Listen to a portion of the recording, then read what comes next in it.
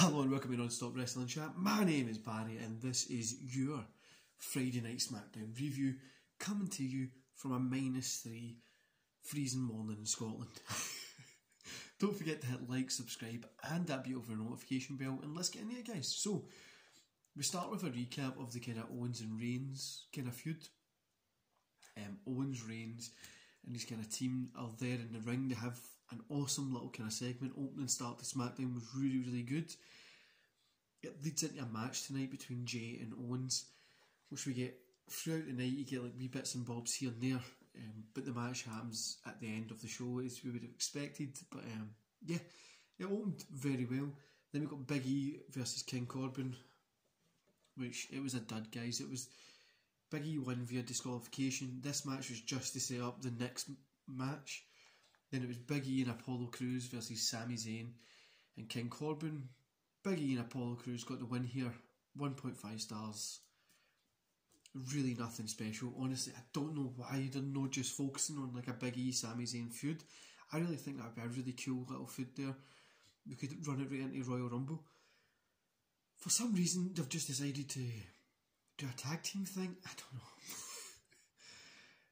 But yeah, it wasn't that fun. Then we got the Riot Squad, Liv Morgan and Ruby Riott versus Natalya and Tamina. The Riot Squad picked up the win here. 2 stars here, guys. Like the last match. And the last matches of today was how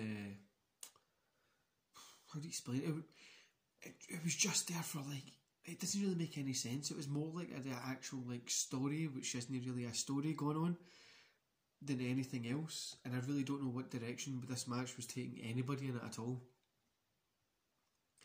Then we got another tag match, which was Sasha Banks and Bianca Belair versus Carmella and Bayley. 2.5 stars. Bayley and Carmella picked up the win here. This was fun. It was an enjoyable match. Nothing special, but it had some good action, told a story, and it was probably the best match so far. Then there was a bunch of kind of segments after that just weren't really that fun.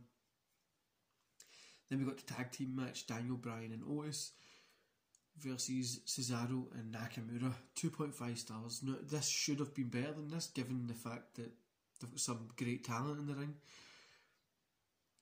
I don't get the Bryan and Otis thing. I wasn't really enjoying them teaming up here.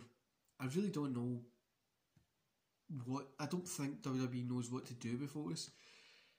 And I really don't know what they should be doing with him. I don't have the answers to it either. It just wasn't anything nothing special here. Then we got Kevin Owens versus Jey Uso. Owens picked up the win, as I was going to expect. 2.5 stars here. This is obviously about the overall story between Owens and Reigns. It was a good kind of enjoyable match, but it was what happened after the match that was even more fun. So it was like handcuffs.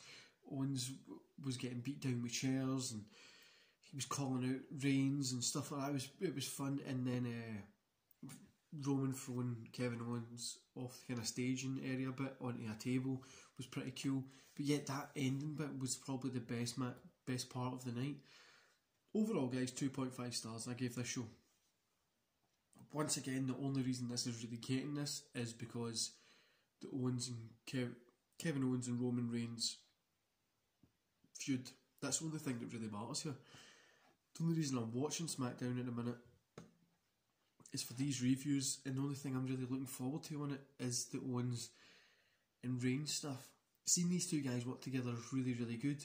It's refreshing. They're not breaking the records or doing anything mega different, but they're doing stuff that's fun to watch. And you can see the difference between what these guys are doing and what the rest of the roster's doing. Like, they're really, it's just kind of boring. You're not interested in it, but these guys keep you interested, keep you kind of motivated to keep watching wrestling. But like I said, guys, it's a 2.5 stars show.